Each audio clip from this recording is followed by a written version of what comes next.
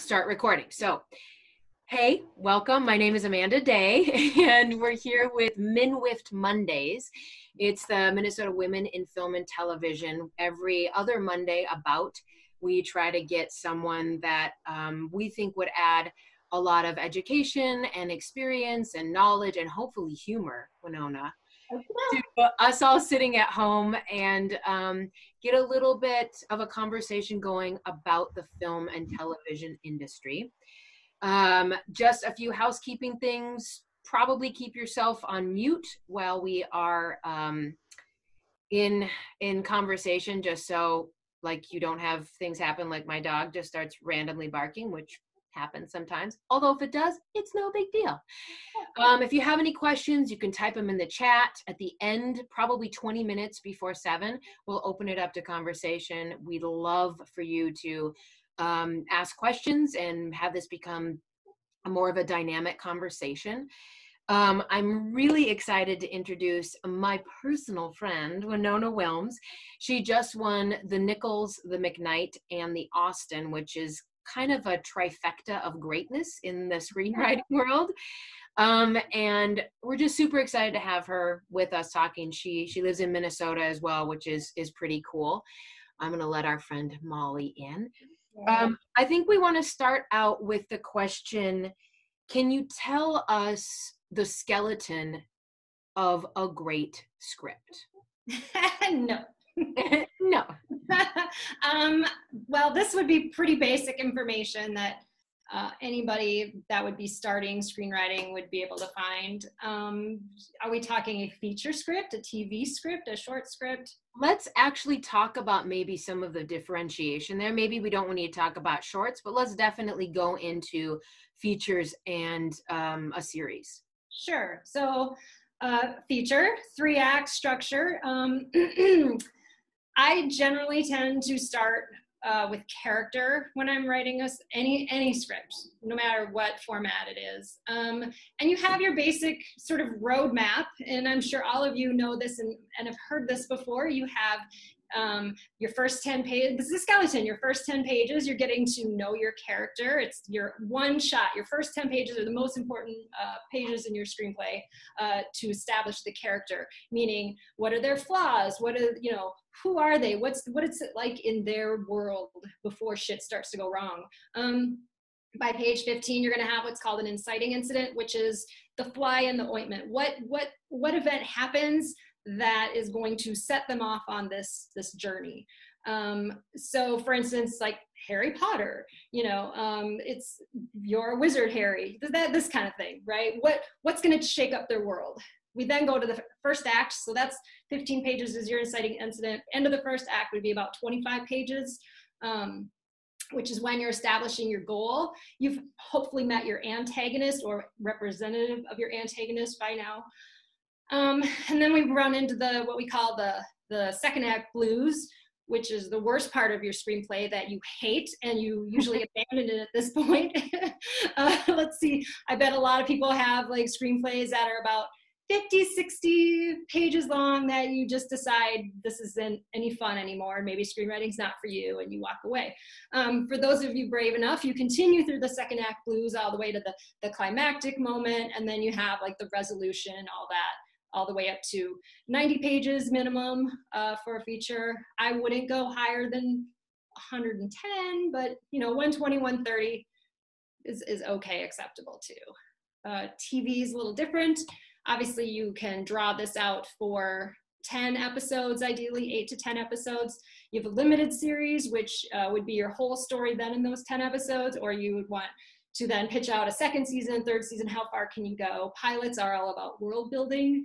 They're hard to write because you have to cram a lot of information into your 50-page pilot, and it doesn't really get fun until you're able to write the rest of the series, which usually you don't get a chance to do that. Yeah. So I know you can't say much, but can you tell us about the big fun thing that just happened for you? I can say some things because we're tape recording this. I don't, if it was just us, you guys, like I could totally like tell you all the juicy dirt. But yeah, so I recently sold a pitch to Netflix. I'm waiting for the contracts to be signed, which is taking a long, long time. But it's really, really exciting. So I will be a co-creator, writing a pilot, a television pilot for a series. I can't tell you a ton. I apologize. It is Native American based. It's based on a book, and I'm really, really, really excited. And I'm very fortunate that I can do it here at home now, which I've been, if you guys know me, you know, I've been a little bit nervous about, I've been really scared to get a job, but like I've been nervous about going into TV and getting staffed as a writer, which, you know, if you're a writer, you really want to get on a TV show, but I did not want to move to LA. I don't want to be in LA. But I'm very fortunate. The pandemic has blessed me just a little bit with being able to stay home and do a writer's room here. So very exciting.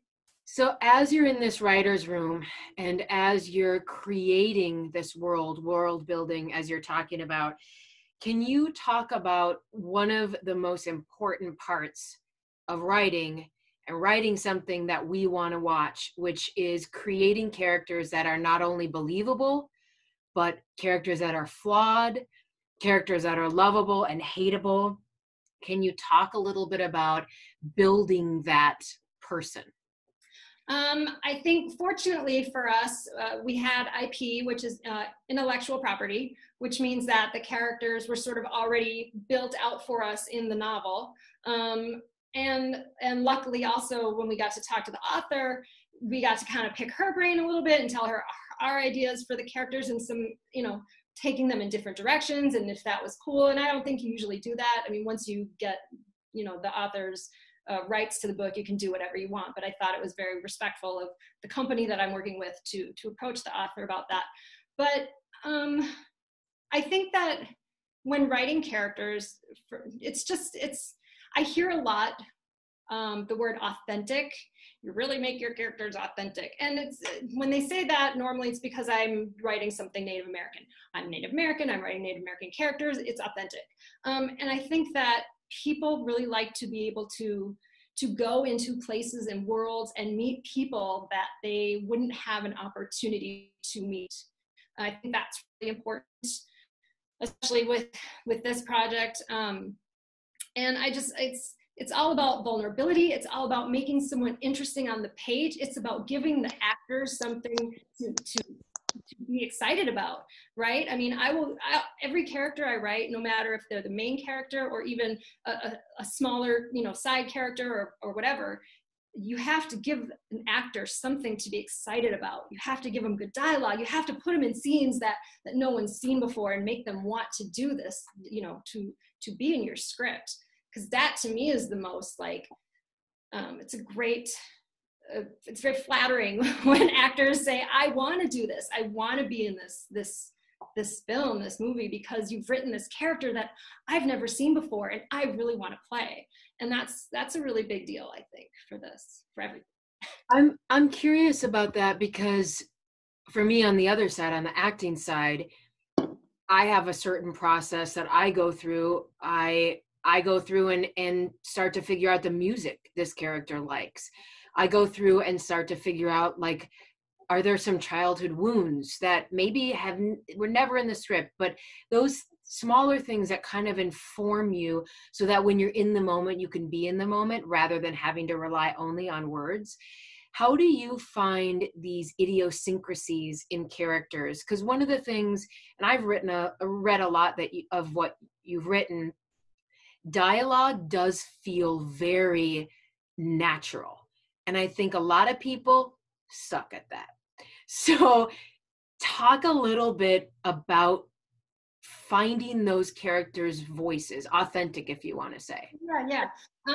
There's different techniques a lot of writers use. Sometimes they fill in sheets like bios, backgrounds. What's their, you know, what did their parents do when, you know, what's your sun sign, stuff like that. Like some writers will go to a very extensive length to sort of dig into the character's head. I've never done that. It might work I don't know if it would work for me. It seems like it might just be a way to spend some time not writing, doing that. Yeah. But one thing is you need, when you're putting your character in these scenes, you're giving them obstacles to overcome. You're giving them things that they have to work on. And so everything that comes out of a character is based on what's pushing against them. Who's against them and how did they react? Do they run away? Do they overcome it? Do they, and so there's a lot of, you get that from your family, your friends, and of course you get it from everywhere you look.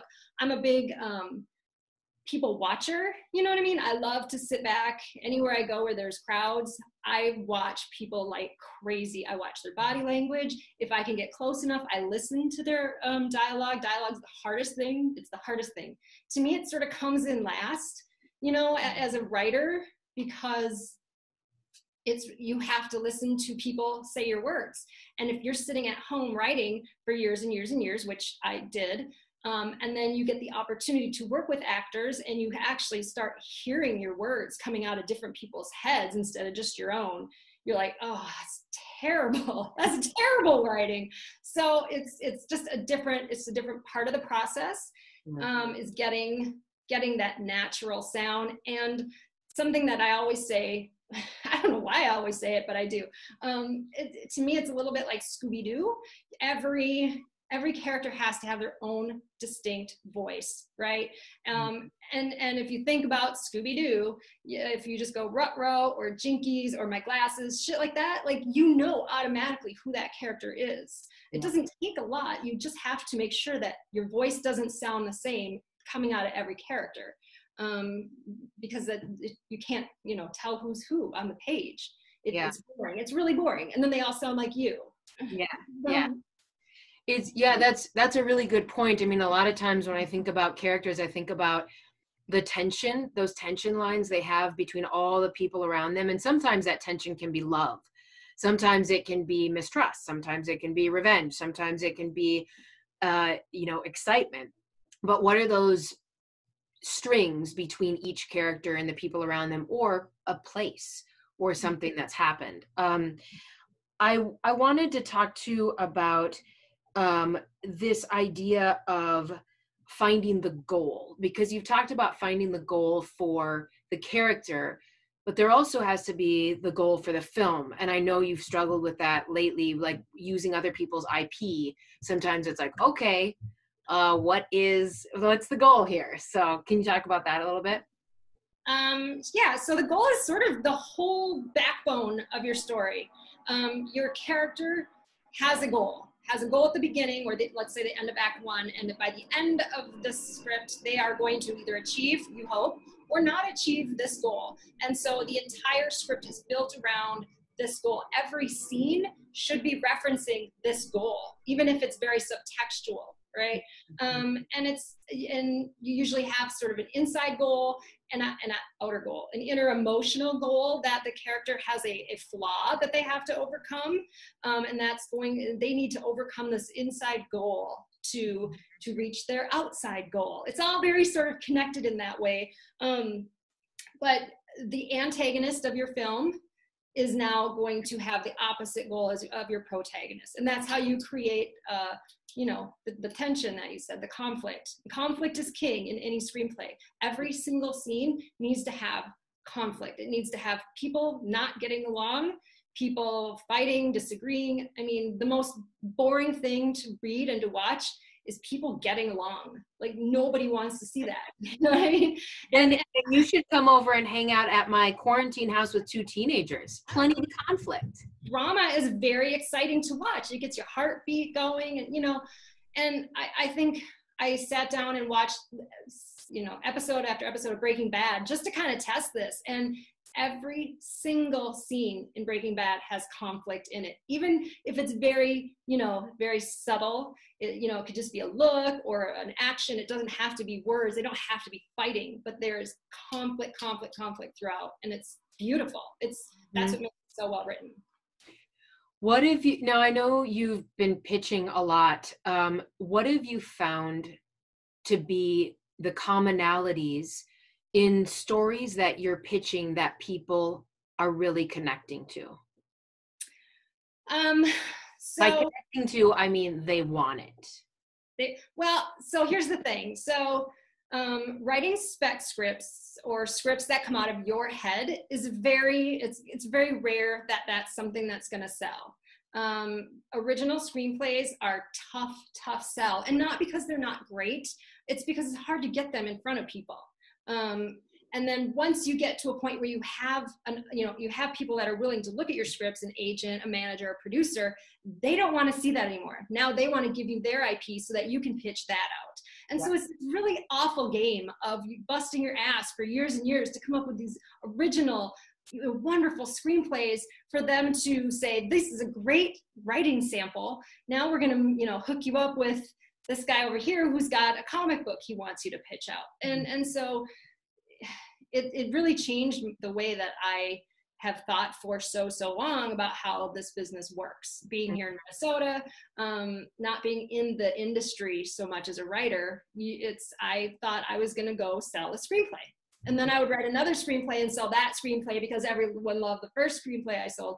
And then I would just make a lot of money. And the script that I won the Nicholl and the Austin and all that with, I think is one of my best screenplays. And I thought, great, I'm gonna get this agent and a manager, and I'm gonna sell this script. Like I was 100% sure. I mean, the Nicholl, I'm gonna sell it.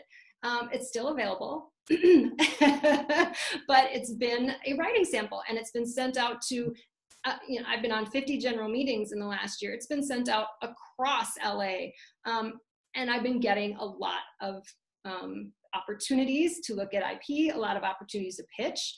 I've been able to sit across from amazing people that I never thought I'd be in a room with and have them go, I loved your script. I mean, and that was really, really, awesome. But the whole pitching thing it's a different game, and I feel like I'm starting all over again in this business and relearning how to do something that I don't know how to do. Well, because when you think about being a writer, you really don't think about being a razzle-dazzle, show person.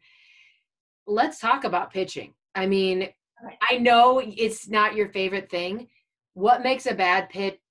What makes a good pitch? And if you're not natural at this, what should you be trying to do?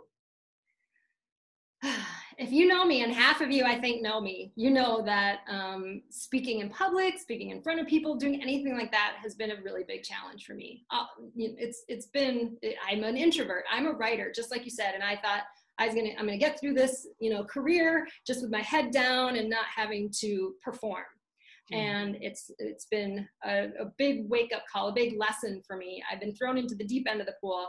The very first big pitch that I got, and I talked to my agents. I don't really know what pitching is. I've never seen a pitch, and weirdly enough, people don't tape record their pitches when they're pitching Disney, right? It's almost like everything happens between closed doors, and you hear about pitches, but you've never seen one. No one has ever seen one. It's like Bigfoot. So I had to sort of figure it out. I've watched videos, I've read books, I've asked people, and they all just say, you just got to do it. You just got to practice. You'll get better at it. Okay. So the very, very, very first pitch that I did that was terrifying was to Elizabeth Banks' company. And it was for a book. It was for a young adult book, similar to like the Maze Runner or the one with the girl with the thing. Anyway, it was a young adult book, and they want your take on it. Now, this is like the worst part ever. You read the book, you read the article, and they don't want you to write what you just read, which was an amazing story that obviously sold millions of copies, and they paid millions of dollars for the rights to this. They don't want you to write that. They want you to come up with your own take. How are you going to make it different? How is the character going to be different? And I'm like, I like it the way it is. I would like to write it the way it is, right? And so, and being here in Minnesota, I got on the phone with the executive producers over at Elizabeth Banks Company, because she was going to direct this movie. And I pitched the story. I read the book many, many times. I had a stack of cards. I had it all organized, and I thought I knew what I was doing. And I got on the phone and basically just went, and then this happens, and then this happens, and then this happens. And it was 45 minutes of dead silence on the other side. 45 minutes I talked to nothing.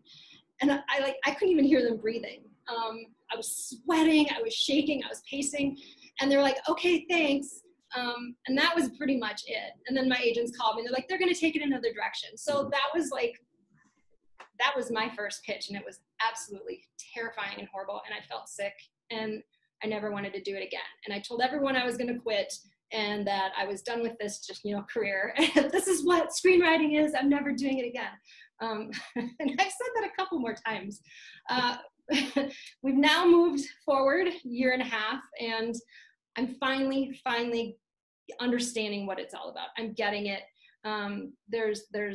There's emotional beats to your story that's all they care about. They don't want to hear and then. They don't care about plot.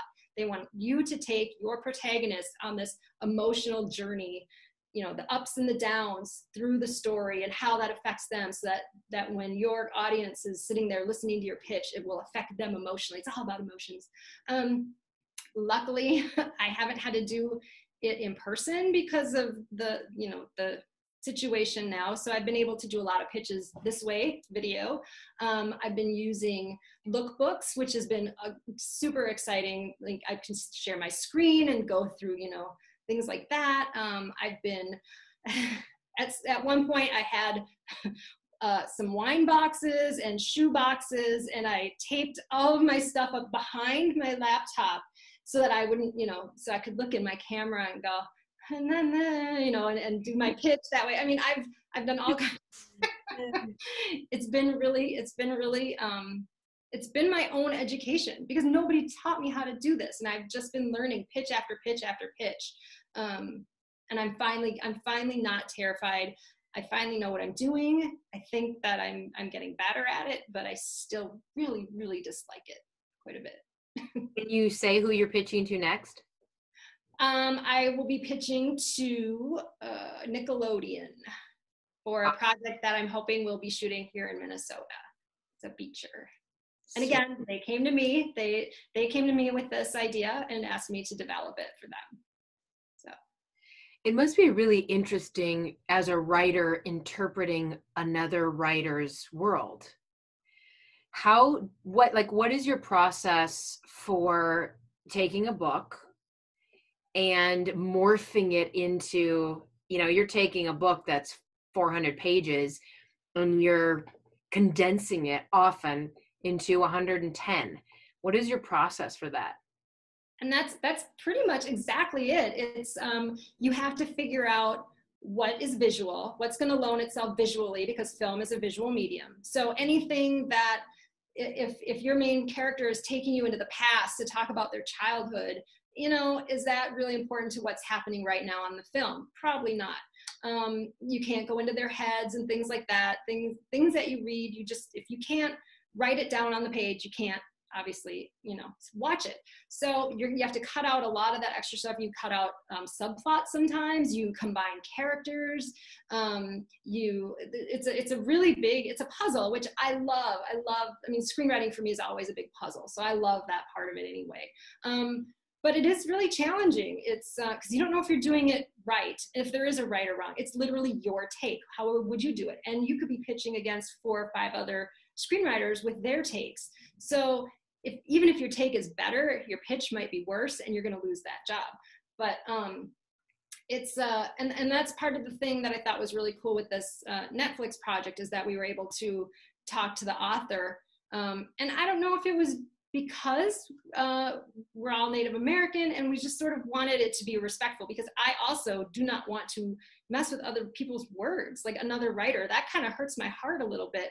And I wanted her to know and sort of be okay with the direction we were taking some of these characters, because it's a series, because we have to go, 10 episodes in. So we really needed to develop things a little bit differently. And it was, I think she was grateful that we did that. It was nice. As you're doing that, are you building like a story arc? Are you building a timeline, a skeleton, and then you're putting things into place? Yeah, so you know where you're starting, you know where you're ending. So all you gotta do is fill in those. That's all you have to do. In the middle. It's fun because you can take minor characters and give them a whole story that they can, it's the B plot and the C plot. And go where they're gonna go. And so it's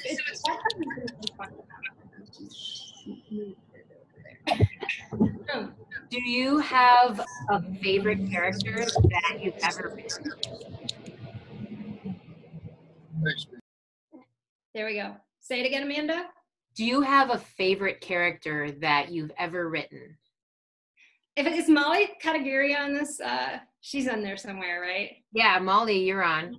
Okay, yeah, she knows. The woman named Audrey in a film that she optioned from me and hopefully will make this movie. I love Audrey quite a bit. She loves Audrey. Amanda, I think you actually did a table read and you were Audrey.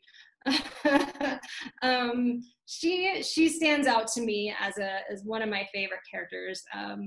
I write male characters, but I love writing female characters because we're just so much more interesting. She's she's a farm wife in the 1930s. It's the Great Depression. We're in Minnesota on a farm, and there's a blizzard, and she's oppressed. She has postpartum depression. She's a little bit evil. She's a little bit not evil. She's very complex. I've had so much fun writing her and continuing to develop her that she's one of my favorites. And then the Horsehead Girls, which is the Nicholl script, she's one of my favorites too. In my mind, I was like, it was my callback to Wind River, which is, about the man camps, and this Native American woman gets, murdered right away. And so I wanted to write a film where the Native American woman doesn't get killed in the first 30 seconds of the film. And she is actually, her protagonist. She's her own hero. She saves herself. She's badass. She's strong, but she's just a normal woman. She's a mother. She works in a casino. You know what I mean? So, and that to me is just so much more interesting than, like a superhero woman. She's just an average woman that does what she needs to do to get through whatever she needs to get through. I felt like I knew her pretty early on. I felt like she was relatable because she's someone that, you could easily have met, but you go on this journey with her that was intense, very intense. So Matt Bailey had a question that he sent me earlier. He wanted you to talk about the use of theme and how you kind of implement that throughout your story. Okay. So this is something that, what I'm about to say, I do not recommend you try at home. I do not outline when I write a screenplay. I think about it for a long time in my head. Sometimes I'll take my phone and start filling up like the little notes section with little notes. But I don't ever sit down and physically outline it. I don't know why. To me, I like discovering it as I go. I get as excited, writing it as I would watching a movie. So that's sort of my process, and it works for me. I've written a ton of scripts that way, so I'm not going to change it. However, a lot of people will, build in their theme right away when they're thinking of the story or when they're outlining the story. And sometimes it depends on the genre or, always your own personal, what are you trying to say? Money can't buy love, or, with great power comes great, there's themes, there's all kinds of themes. And I think, I don't know if it would be half and half, but a lot of times you don't discover your theme until you're done writing the script. And it sort of starts to come out afterwards at the end when you start seeing it. And that's how it is for me. Like, it comes out afterwards. And it might even, I don't know. I don't even know if I could tell you the theme of half of my scripts. Other people tell me the themes of my work because they probably see it more than I do. But so at the end, then, once this theme has emerged, do you often go back and like see where it needs to be woven in? Absolutely. Yeah. I go back a lot because of my process. I can't, foreshadow and set up and payoff and things like that as much, obviously, if I don't know what's happening. But I will go back and rewrite things to then put in place all the elements that will pay off down the line. And that does mean theme. If something thematically needs to come through, I will go back and rewrite, you know, scenes and things like that to address the theme for sure. So when you are thinking about a new story, do you start with a character that you like, ooh, that person's juicy?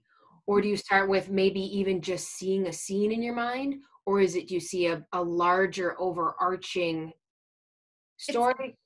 It's usually a character. I'm more of a character writer than a plot writer, because for me, plot's pretty easy and character comes out of plot, you know. So I love complex characters, 100%. And yeah, I think a lot of times I start with the opening scene. Where's my character? Who is she or he? Where are they? What is going to happen? What just happened? Like, where did you just plop your person down? You know, and that's really like fun for me. And then the character starts coming out. Like, do they have short, dirty nails? Is their hair? You know, like I start building out the character, and not just physically, but emotionally and all that as well. So I don't like to use the word always or never, but what tropes should a writer probably not do, or ones that make you crazy? Okay, I have one favorite one, and I think if you know me, I've said this a million times. Do not open your script in the bedroom. Like when your protagonist has the alarm clock goes off and you're going around the room and let's pan around. Oh, there's the movie poster. You know, there's like the posters in their room. Are they dirty socks laying around? Is the dog begging for food? Like it's a very, very easy way to introduce your character. It's very easy, but it's so overdone. And I've written lots of scripts starting out in someone's, you know, waking up in the morning, brushing their teeth, whatever. But there's just so many better ways to start a script. It's overused 100%. And if your script starts that way, see if you can just figure out a different way. I think when I was doing Waboo's, the short film, again, Molly, that was a big thing that we talked about, because I don't remember if I started it out that way. I might have. But I was like, we can't do that. We have to start it a different scene. That's a big one. Do you ever like, and I think this is probably very different for a female writer, but I like to challenge the male writers to switch genders and see what happens. Because so often we have these like very tropey things about this is what women do, this is what men do, which is why the term fridging came, like, because there's these tropes that we keep doing with this is what happens for your male protagonist story to get pushed along. Can you talk about anything else that you always want in your script? Are there any certain things that you're like, there's always going to be this in there? Yes. With my native scripts, I always have an elder, because elders are an extremely important part of our culture and our relationships. And to me, that's sort of I do family themes in a lot of my screenplays. And especially for Native, I have to have elders in there. I couldn't imagine talking about Native Americans without talking about elders. It's the right and respectful thing to do, for sure. And then on the other end, I like kids once in a while. I like to write about children and teenagers, because that's like, I mean, if you're talking conflict and volatility and you know what I mean, that's a gimme, right? Like teenagers they're built in conflict no matter where they go. And I was a really shitty teenager, and so I have a lot of material to pull from in my past life of conflict and yeah, I love writing teenagers. I love writing elders, for sure. Those would be the two. That's interesting. And directors love working with kids because it's so easy. Dogs or cats. I love cats. Sorry, Mom. Yeah. Matt also had another question. Before winning the Nicholls, what contests and submissions did you find most helpful in getting your work out into the industry, getting to a place where people were saying, we have this IP, we want your take on it, we want your pitch? So do you mean like other contests or other Right. avenues besides contests? I would say any and all. Right. Okay. So again, this would be like a thing regional. So being in Minnesota as a screenwriter sucks. It's a very, very hard thing to do. We don't have the kind of network and infrastructure that LA has, where everyone has a screenplay and you know what I mean? The community is so much better there for screenwriters. So the Nicholl, that's the top of the line. That's something that I entered for every year for 16 years. I tried to enter with a different screenplay every year because I thought it was important to, it keeps you writing. Of course, if you want to keep submitting the same script over and over, that's fine. But let me tell you, like, once you get where you need to go, the first thing those agents and managers are going to ask is, what else do you have? What else that you consider as highly polished and ready to go do you have? And if you've only been polishing the one turd up for 5 years, that's all you have. You know what I mean? So yeah, for me, it kept me writing with a big arsenal of screenplays. The Nicholl, number one, Austin. And then funny enough, and I'm not just saying this, but it's true. Like when I went to the Nicholl week that they have, where you get to hang out with everybody, and they set it themselves around the big table. The whole like Academy committee was like, well, we all know that the Austin is the second best one, blah, blah, blah. And they didn't know that I had just won the Austin one too. And I was like, So Nicholl and Austin is number, 1 and 2. I did place gold comedy in the Page Awards, which was another one that I really, really liked over the years. I entered that one because their categories have genre, they're genre specific. So you're only, towards the end of it, you're only competing against other comedies or other horrors. And that was kind of fun. And that one, when I won that one, I actually got a manager for that. And that was in 2000, and I don't remember, 11, I think. And that was a high concept comedy that I did eventually then give to my agents a year and a half ago, and they optioned that script. So that one I pulled out, it was polished, ready to go. It was an award winner, and it was a high concept teen comedy, fun script. And I'm hoping they're supposed to be casting right now. I'm a little nervous because it takes place in a high school, and I don't know if they're going to be able to shoot it, but we'll see. I think that's a great point, talking about having a plethora of different genres. And I can't remember what it was for. Was it for this that you had to have like something just ridiculous, like 20? By tomorrow, can you give us 25 teen comedy ideas? Yeah, you guys, everyone listening, it was insane. And she's like, sure. It was difficult. And that's, that was one of my first experiences with Hollywood and the representation game. And the difference between a manager and agent, there's a difference. And I had a manager for a hot second, and literally he said, this is great. You're a teen comedy writer. We're going to sell you as a teen comedy writer. We can't sell you as anything else because you're going to confuse people. So what we need to do, and my teen comedy had a supernatural element. There was ghosts in it. So he's like, what I want you to do is come up with 25 log lines of other teen comedies with supernatural elements, and in a week or whatever. I did it, and then I fired my manager. So they really, you are a product, so that was tough. It always surprises me when other people are telling you who you are as a writer, and also when they're telling you something like fairly narrow. It's like telling an actor, well, you only can play action. It's like, as an actor, if you can't play other things, you are not an actor. Exactly. Playing some version of yourself. Absolutely. But do you have a genre you love the most?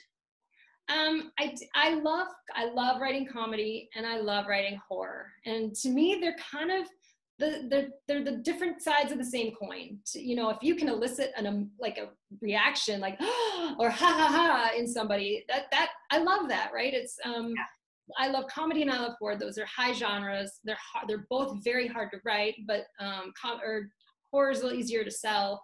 But then I do get stuck in a lot of drama. And I'm, of course, asked to pitch out and write a lot of Native American stuff. And I get that, you know, there aren't very many Native American female screenwriters, but I don't know how many Native characters I have left running around inside my head, because it's a, you know, I like to write other things too. So I am sort of getting pigeonholed into this, I don't know if I'd even call it a genre, but I'm representing, and I'm honored to be representing. And so it's something that I love doing. But then, you know, for fun, I also like not writing about Native Americans all the time. However, I will say, during some of my general meetings, with like Get Out and everything, Jordan Peele, he had just, you know, he's been doing this elevated genre, incorporating, you know, his culture into it. And that's the next thing. They're like, we really want to see a Native American horror.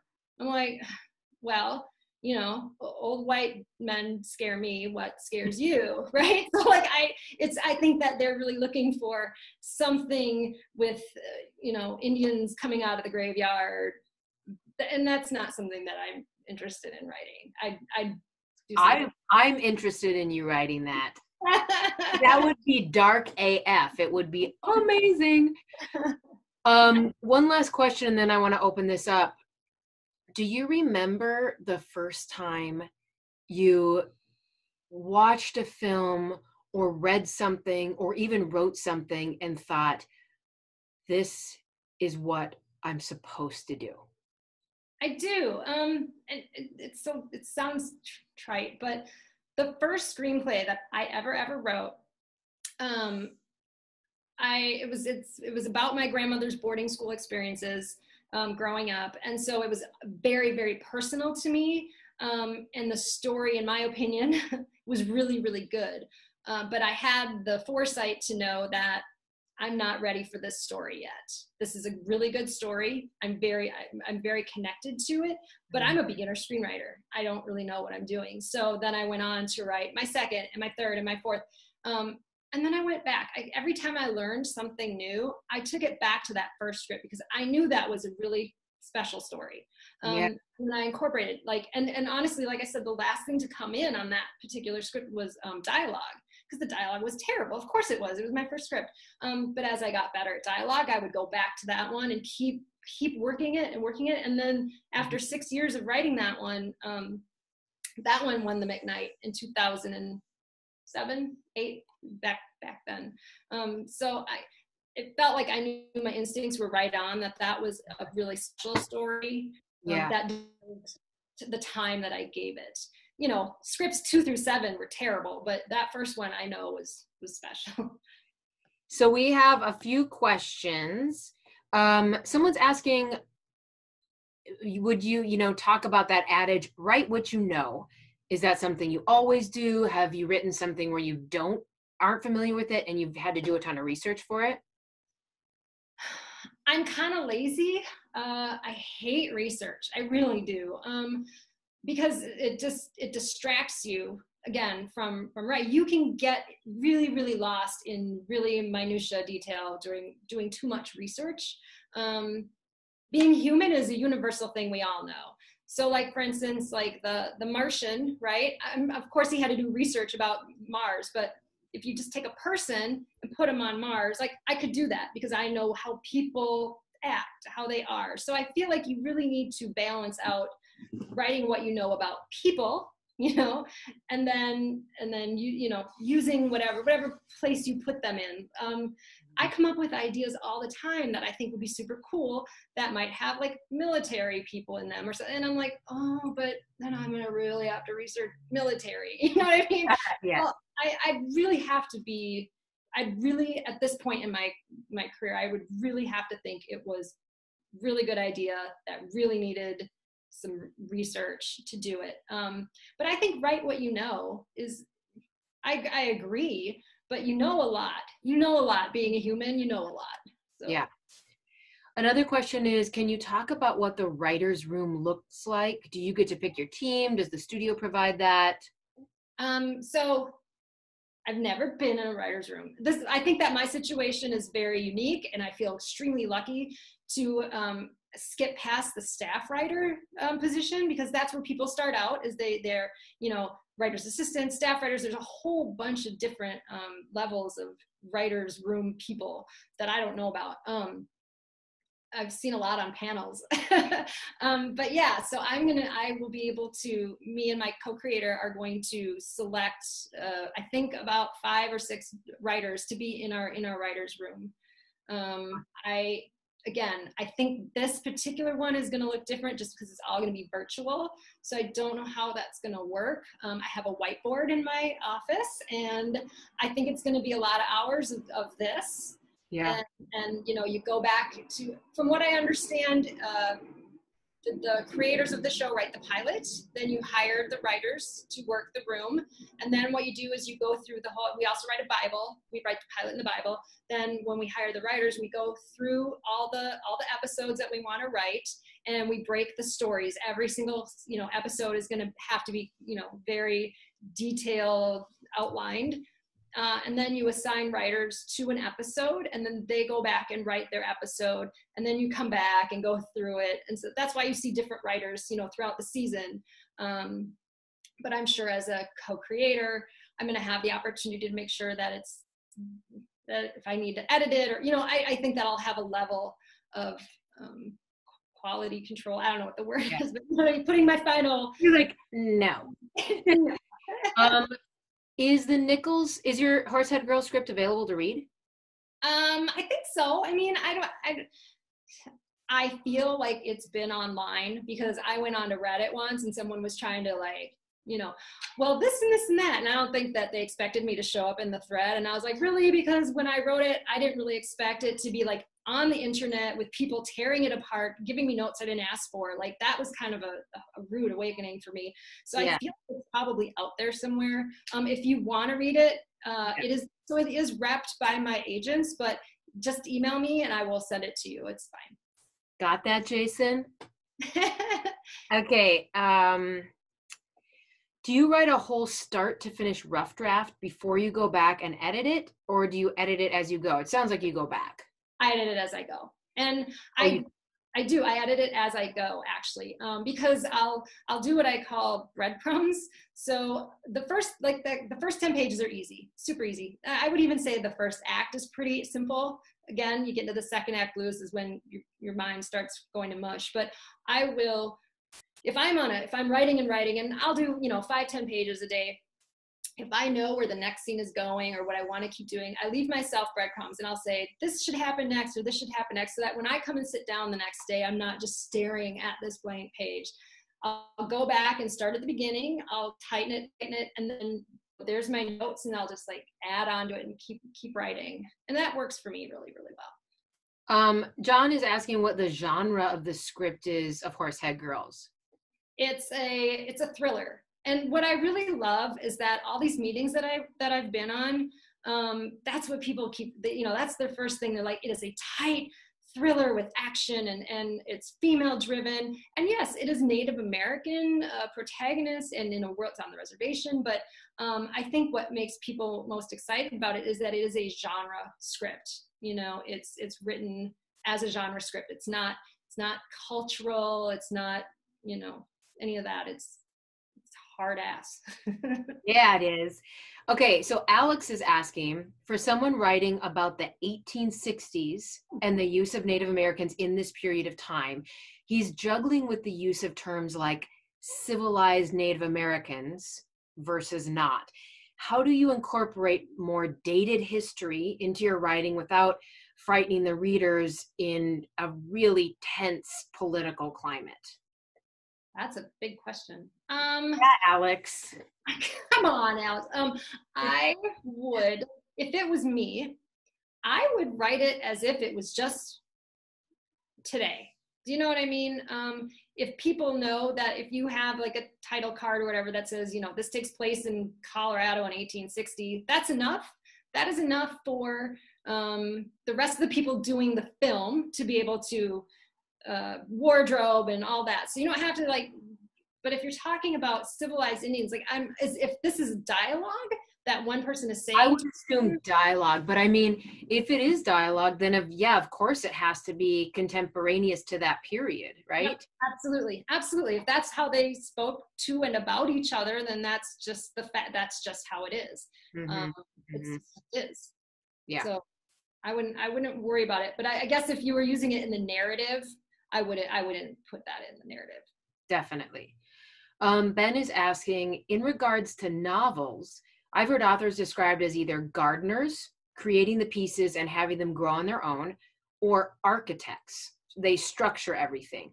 Are those styles also applicable to screenplay writing? Probably. I feel like if I had to pick between those, I would be a gardener, just based on what I said about letting everything, grow organically. We're going to keep with that. But there is an architecture to all of this, and that's something that you learn, and that is in your brain. Every time you sit down, you already know the architecture. That's something that you can teach yourself. I taught myself. That's why you take a screenwriting class. You learn the architecture, and then you grow the story around that. Yeah. Here's a question that you and I have talked about a lot, especially since we live in Minnesota and we want to make film here, or at least like bring our people with us. Ben is asking, when you write, are you thinking, how is this possible for production to pull this off? Or is that something you leave to production studios for them to figure out on their own? Both. I don't do a lot of special effects. I don't write anything in space yet. So I'd like to think that my films are producible, and I do. When I did set out to write Preserved, the horror film, my main goal was I want to make this here in Minnesota. Like everything that I thought about when writing that one was how does this get made here? Yeah. So that is that's a very specific thing, and you do have to think about budget. If you're making it yourself, especially. But for studios, like, this Netflix thing, I'm sure they're going to have a really good, like a big budget for each episode. And that's going to be really fun to be able to do things that I, able to write, and it'll happen. Yeah. Well, and I think in conjunction with that, you've written some things with the idea that they're going to specific directors, and knowing in sometimes what that budget is or what the hopeful budget is. And so you do probably amend certain things for that, I would assume. Crowd scenes, again, special effects, things that, moving cars, things like that. And again, I only just started understanding that practical part of production after, working with you guys in Fem 101 and seeing how everything is put together, and like, oh my gosh, there's a lot more moving pieces, Definitely. Yeah. When my daughter just wrote a script, and there was like, it was all going to be outside in the middle of winter. And I'm like, I love you, but not that much. I'm not going to stand outside for 16 hours a day for 3 days of shooting, rewrite these locations. So you do sometimes like, okay, maybe not. Matt has another question. When you have a completed draft, what's your notes process like? Do you share it with a trusted friend? Like, how do you go about that? Absolutely. I have, I would say, a handful of people that not only do I trust, but I know they're going to tell me the truth, and that they know me, they know my work. And so they know what they can ask of me, or they know that I could do better. I'm a terrible speller. I'm terrible at grammar. Those always get called out. Like, I hate to say this, but Horsehead Girls was the first draft that I sent to Nicholl. So again, when it got put up online and people were like, well, there's misspellings, and I'm like, okay, that was a big mistake. But I don't really love, nobody loves notes. Nobody loves getting notes. Nobody really loves giving notes, because you're telling somebody that the work that they put out there, their vulnerability and it's taking notes is just as big an art as giving them. It's very hard. I don't like to hurt feelings, but I do like to tell the truth.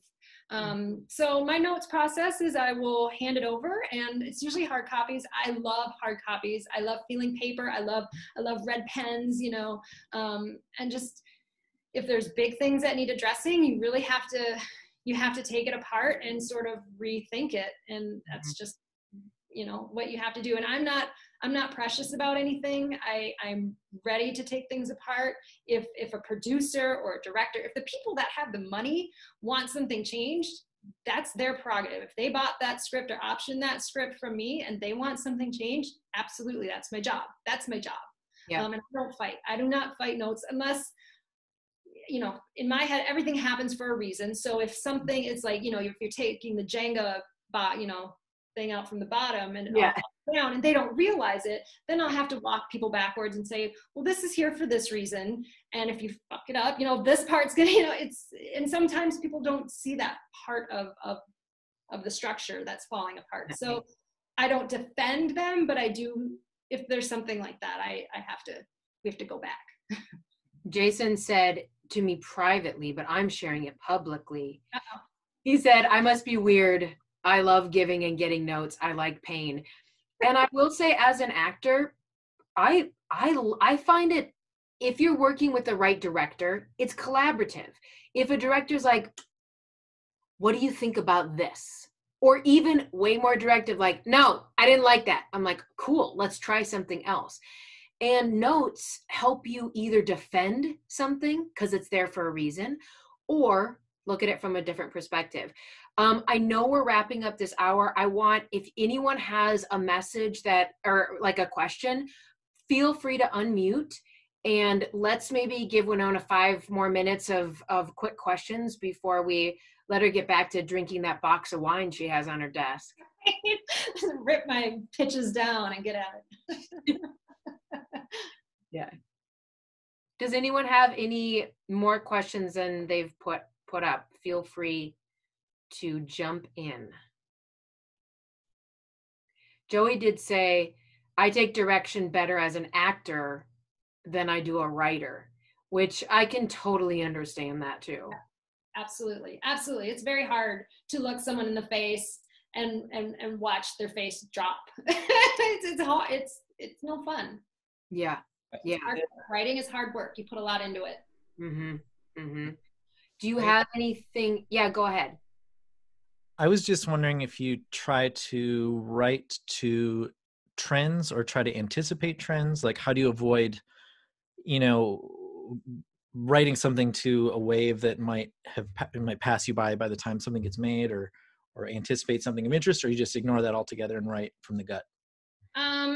I write from the gut, and it never works out for me to hit the zeitgeist. The one time that I did, something that I just written came out already that was almost exactly like it to the T, and that kind of hurt my feelings. You know, it's the whole thing. If werewolves are hot now, they won't be hot by the time you finish your script. So I like to write whatever makes me excited, because you're going to have to sit with those pages for so long that if you can't, you know what I mean? If you can't stick with it for months at a time, and you're just doing it just to see if it might maybe sell, then you're not going to get that great feeling at the end of the script. You know, if you're writing it for you and then you feel good and you're like, I don't care if it's not popular, and then you still feel good at the end of the day. But I think also, I would say you've done an incredible job just maybe being in that zeitgeist world, because like Horsehead Girls touched a lot of very, very salient points that people were looking for. They wanted a female protagonist. They wanted a person of color, you know, leading. And we also wanted like a goddamn superhero that was also just a woman. And she felt relatable, and the sense of injustice is very palatable. Thank you. I think I got lucky because I've been writing Native women for 20 years and it caught up to me finally. You know what I mean? And I've been I've been talking to other production companies about now writing Native women, and I've been sitting across tables of white men, and they're like, "You've been right all along," and I'm like, "Really?" Like it's just, it's what I write. It's it's relatable to me. So. Yeah, the world has taken quite a while to catch up. So it has taken a long time. Well, welcome, Good Old Boys Club. Welcome. I want to thank everyone for joining us. This has been freaking amazing and really, really fun. If you do want to email Wenonah to get that script, we can give out your email address. Is that okay? Or yeah, okay, it's fine. Yeah, and also we're going to be continuing to do our MNWIFT Monday series. If you guys have someone that you think would be amazing, or you want a topic discussed, please let us know. We're trying to find really good ways to bring education to the rest of us so that we can use this time to actually evolve a little bit. And please just keep in contact with us. We're really excited about stuff that's going on in Minnesota, stuff that's going on in Wenonah's life. And I think Kelly wants to say something just really quick about our community and how if you want to get involved a little bit, you can. First of all, Wenonah, these are our silent hands. Thank you so much. Yeah, thank you, Amanda, for giving me a minute. We're excited to announce that we've started an online community. You can find it at MNWIFT.mn.co. I posted it in the chat. And this will be a place where we can all gather and have conversations. We can continue this conversation about writing there.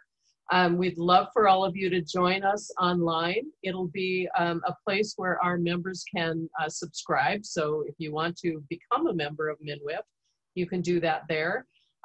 But also, it's also a welcome place for anybody who just wants to become a supporter of MNWIFT. And you can find all of our upcoming MNWIFT Monday events there. And we'll be posting this video on that platform as well. And starting in 2021, we're going to be teaching some cool classes, and it'll be kind of a one-stop shop.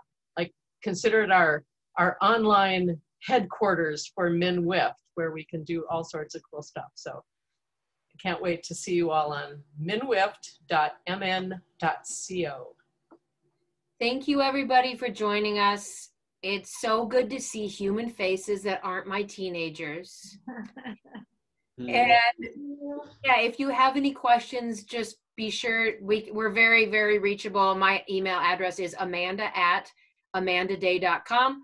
And shoot me any questions you have. I can get Wenonah's email out to you, and then you can pour over her script, and it's a good read. You won't be putting it down. Thanks. Good night, everybody. Thank you so much. Thank you. Thank you. Bye. Night, thank you. Thanks, Wenonah. Thank you, guys. Thanks, Wenonah. Bye. Thank you so much. Thank you, Wenonah. Thanks, Amanda. Bye. Great job. Oh my God, I just pushed leave meeting, but I'm not. No, it's good. It's good. I haven't lift up my finger yet. It's like I'm stepping out of mine. Oh my God, I'm going to stop.